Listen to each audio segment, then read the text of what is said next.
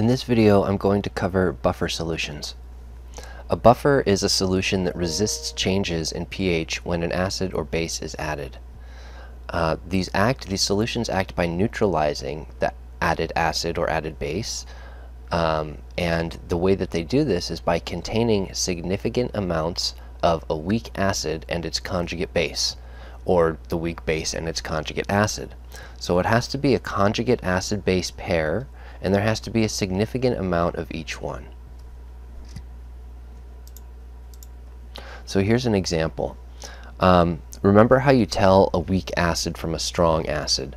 There are only 6 strong acids, HCl, HBr, HI, H2SO4, HNO3, and HClO4. So those are the only 6 strong acids. So any other acid is a weak acid. And generally we can tell an acid because it has an H at the front of the formula.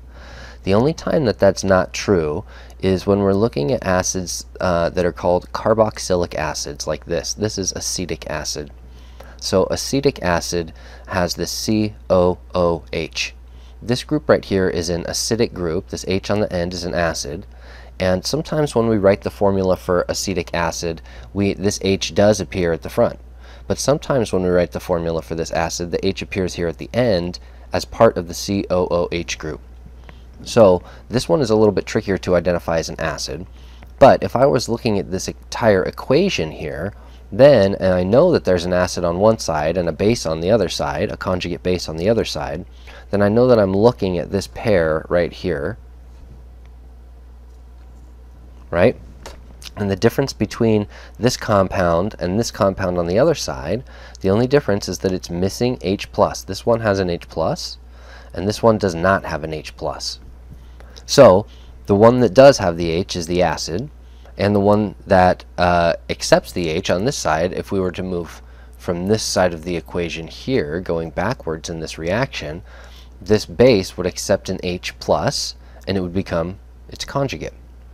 So remember, this is how conjugate acid-base pairs work. The acid is going to donate its H, and it's going to become a base. The base is going to accept an H, and it's going to become the conjugate acid. So they're related, and the only way that they're different, the only difference is an H+. So a buffer contains both of these compounds. It contains a weak acid and its conjugate base. So it can't just be a weak acid and any weak base. It has to be a weak acid and specifically the conjugate base of that weak acid. They have to be related such that their only difference between them is H+. And they also have to be present in a significant amount. If I only had 1 drop of acetic acid in a liter of water and 1 drop of sodium acetate in a liter of water, that wouldn't be enough to make a buffer. There wouldn't be enough of the weak acid and its conjugate base. So I have to have both of them, a weak acid and its conjugate, and there has to be a significant amount of both. Depending on whether there's an equal amount of both, we say that that solution has a different buffering capacity for acid or base. It would be able to handle a different amount of acid or base. So when the amount of weak acid and weak base in the solution are equal, like they are here, then if I added acid, then this solution would resist changes to the pH when I add acid to it. If I add base to the solution, it will also resist changes to pH. And it would do that, the acid and base, it would handle them in an equal amount of each, because I have an equal amount of weak acid and weak base in the buffer to react with them, to neutralize them.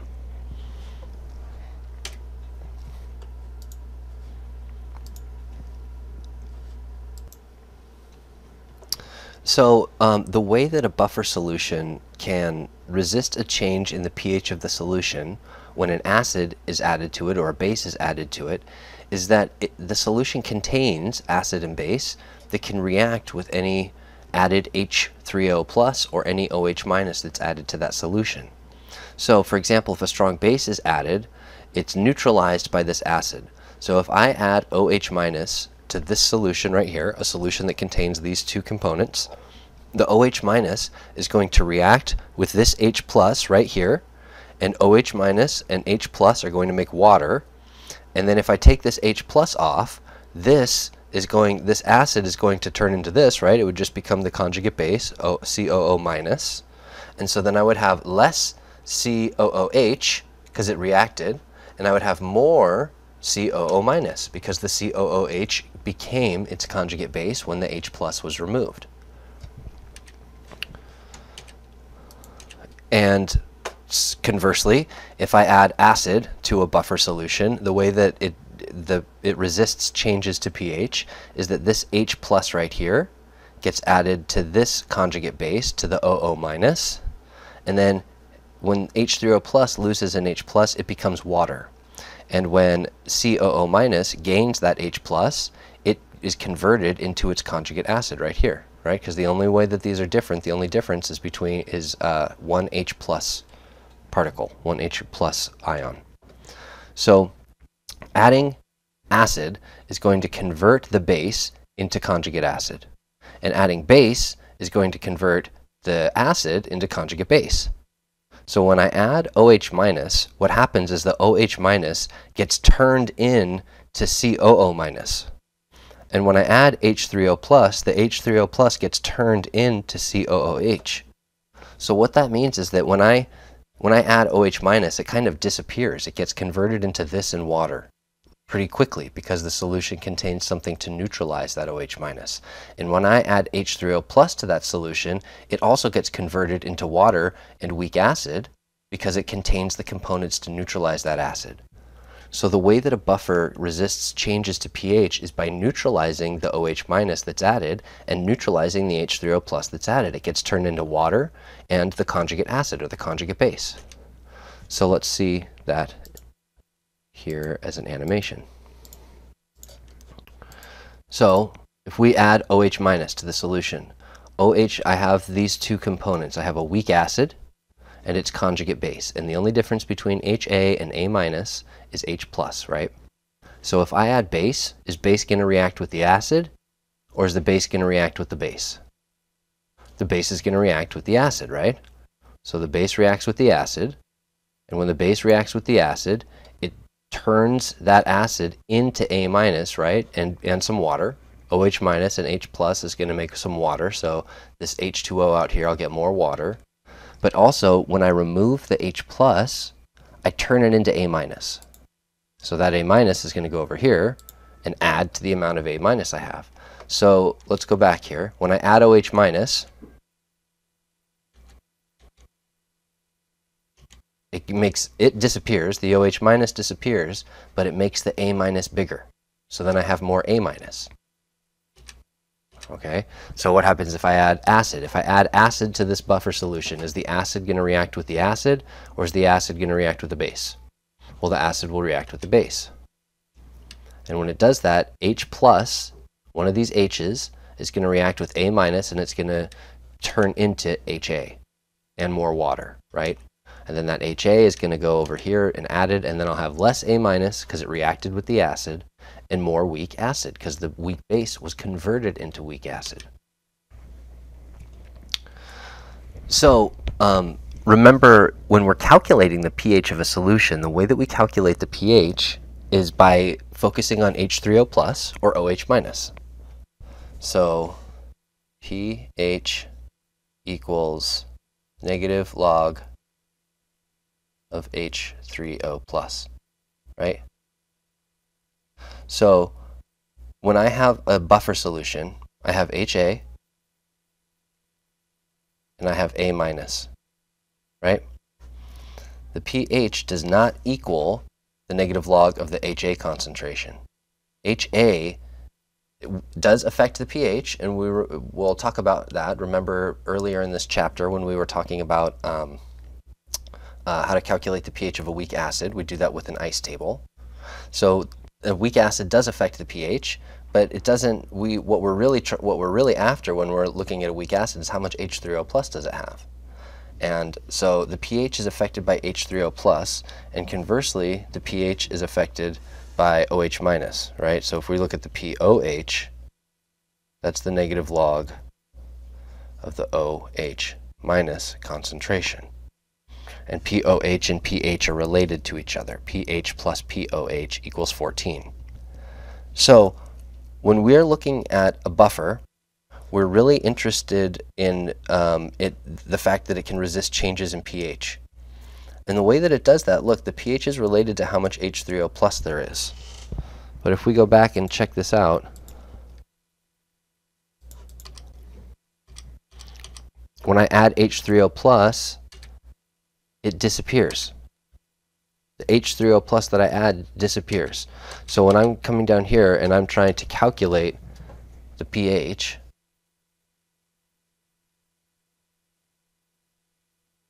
as H3O plus,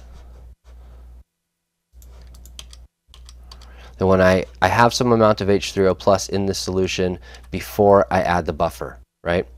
So this solution right here has a pH, and the pH of this solution right here is based on this. I'd say pH equals negative log of H3O plus. If I know how much H3O plus there is, I know what the pH of this whole solution is. It doesn't matter how much of this there is. It doesn't matter how much of this there is. It only matters how much of this there is, right? So then, then I add H3O plus to the solution, which generally, this H3O plus is going to add to this H3O plus, making it bigger, which is going to change the pH, because the pH is a function of how much H3O plus there is. But in a buffer solution, that H3O plus that I add, it disappears. It gets turned into HA instead. And like I just said, HA and A minus, this does not affect the pH, or rather it does, but it affects the pH much less than how much H3O plus there is. So when I have more HA, then some of it will dissociate, so I will have more H3O plus in that solution. But I will have much less H3O plus than what I had just added, right? This amount that I just added, that's a lot of H3O plus that I just added. And it gets converted into HA, and only a little tiny bit of this HA is going to dissociate and turn into a little bit more H3O plus. So really what's happening in a buffer is that the H3O plus that I add to the solution, a lot of it, which should have changed the pH a lot, gets converted by this mechanism into HA, and HA only dissociates a little bit. So then that big amount of H3O plus gets turned into a small amount of H3O plus. So the pH only changes a little bit.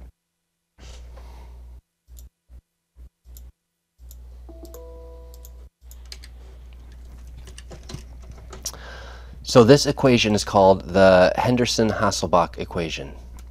And when we have a buffer solution, when we have any solution, remember, the way we're trying to find the pH is by determining how much H3O plus there is.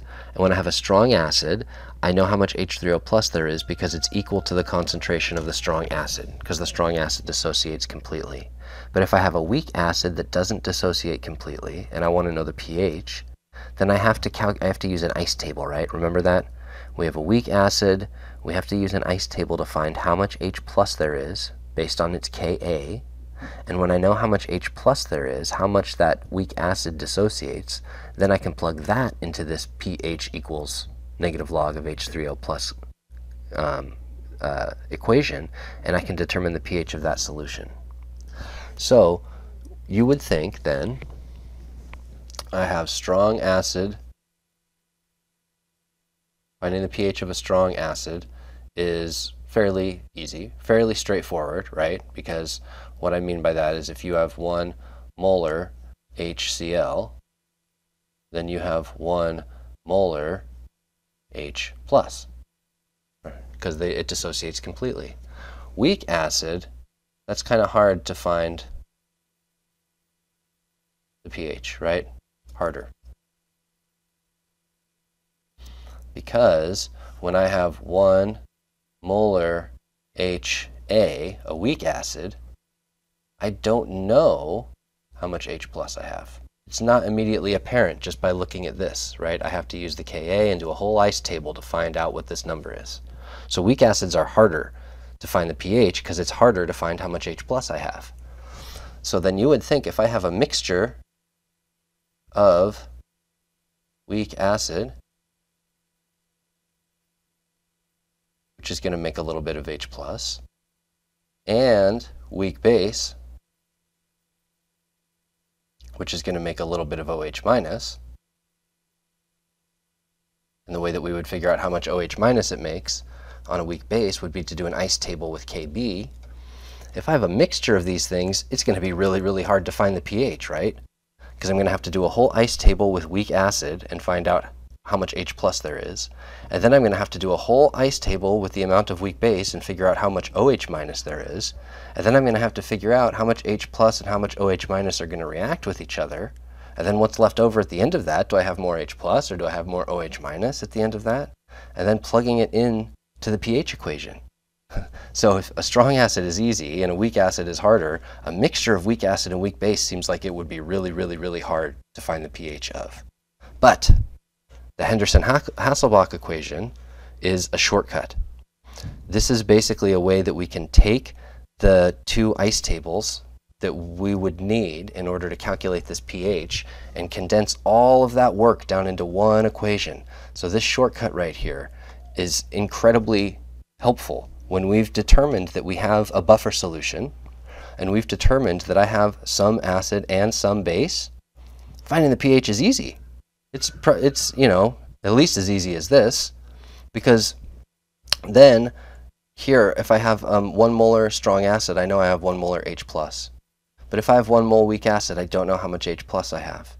But I don't need to know how much H plus I have in this equation. I just plug the amount of HA directly into this equation. This is just HA, and this is just A minus. So now I can just use the values of HA and A minus from the equation without having to even do an ice table. So the Henderson-Hasselbalch equation makes finding the pH of a buffer much, much easier. You don't have to do any ice tables at all.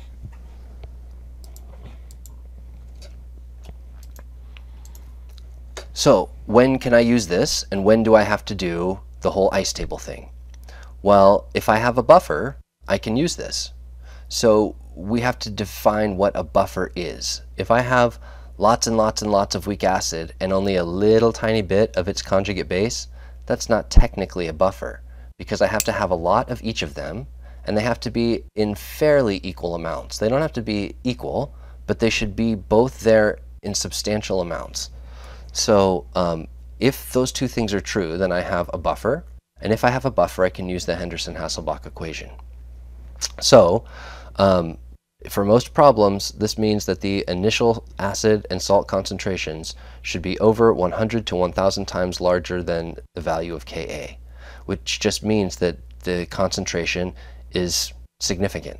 Generally, when we're talking about a weak acid, we're talking about a Ka of 10 to the minus 3, 10 to the minus 4, 10 to the minus 8. So when I have a solution that's 1 molar, that's 1,000 times bigger than Ka. So a 1 molar solution is a big concentration. If I have 1 molar weak acid and 1 molar weak base, that's definitely a buffer. If I have 0.1 molar weak acid and 0.1 molar weak base, that's probably a buffer. If I have 0.000001 molar weak acid and 0.000001 molar weak base, that's potentially not a buffer. We would have to look at the Ka value. So how much does the pH of a buffer change when an acid or base is added? So calculating the new pH after adding acid or base requires breaking the problem into two parts. So we first have to figure out, once I add the acid or base, how that affects the amount of HA or A minus I have.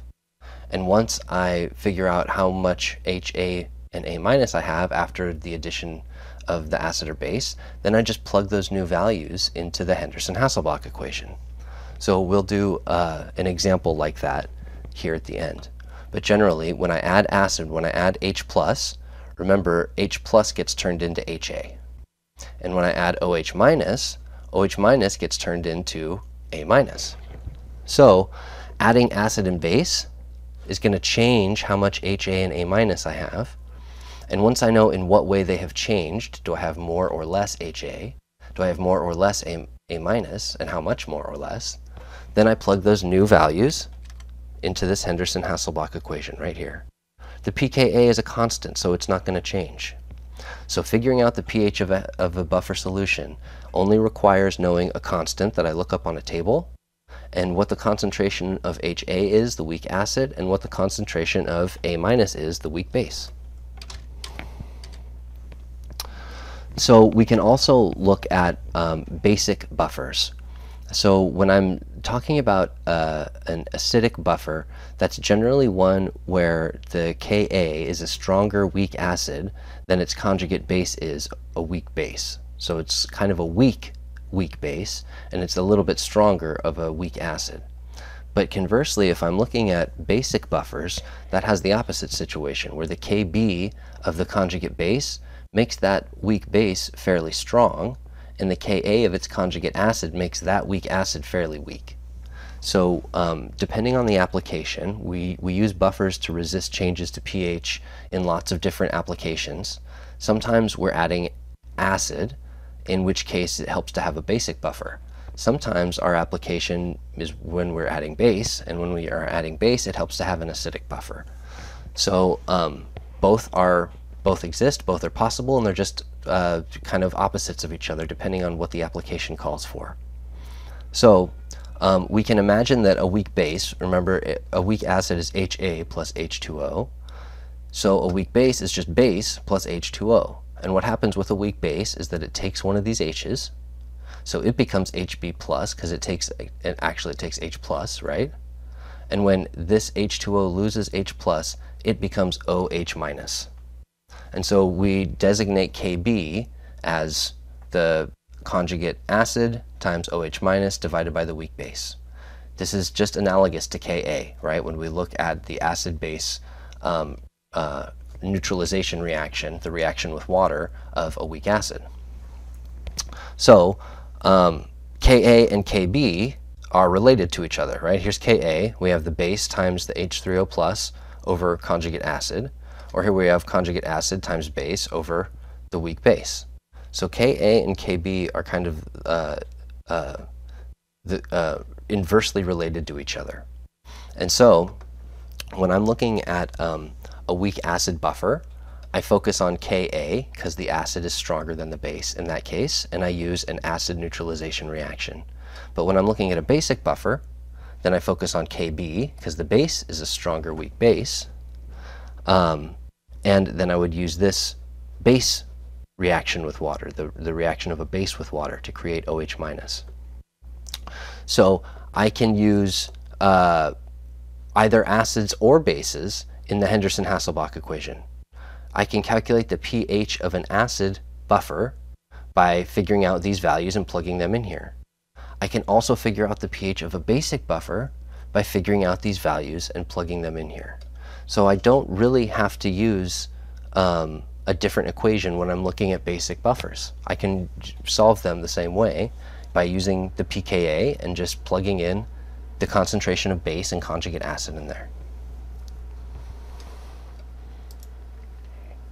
So again, Ka and Kb are related because Ka times Kb equals Kw, which is the dissociation constant of water when water reacts with itself. And remember, that's always equal to 1 times 10 to the minus 14. So this is a special number for water specifically. And that's why we usually look at the pH scale as being based on 14 units, because these are the 14 units of the pH scale based on how water reacts with itself, water being both an acid and a base. So Ka and Kb are related to each other, and pKa and pKb are related to each other because the pKa is just the negative log of the Ka, and the pKb is just the negative log of the Kb. So pKa and pKb plus pKb equals 14. This is kind of like pH plus pOH equals 14. It's the same relationship, just kind of stated a different way. So we've looked at, in previous sections, we've looked at Ka and Kb a lot. When we look at buffers, we're going to look at pKa and pKb. And so the only difference between Ka and Kb, these values that I'm going to find in a table, I'll find Ka and Kb in a table, and I can convert those into pKa and into pKb by just taking the negative log. Negative log of this value that I find in a table, negative log of the Kb that I find in a table. That will generate the pKa and the pKb. So it's possible, just like it's possible to to calculate the pOH of an acidic solution, or the pH of an acidic solution, or the pOH of a basic solution, and vice versa, we can alter the Henderson-Hasselbalch equation to calculate the pOH, in which case we would just use the pKb and we'd flip these values around. But again, like I was saying back here, this calculation, this equation, the way that it is currently formatted, is fine for calculating the pH of either acidic or basic buffer solutions, because all I need to know is the pKa of the conjugate acid and the concentration of the weak base and weak acid. But this equation gets me to the same place. It's just kind of the using pOH and focusing on the base instead of focusing on the acid.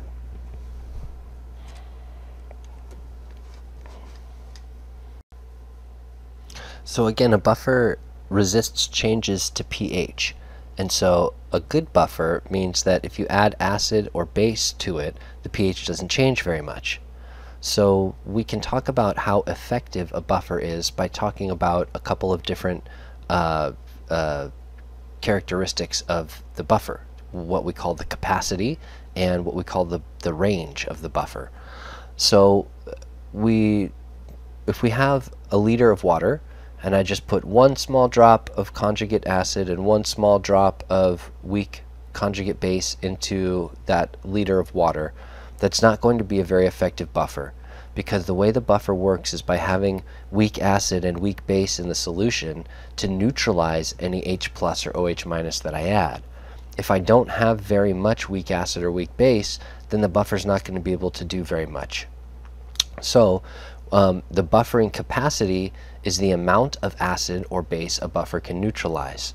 If I have a significant amount of weak acid and a significant amount of weak base in a liter of water, let's say 1 mole per liter means I have 1 molar weak acid, 1 mole of weak base, 1 molar weak base. That's a significant amount of each.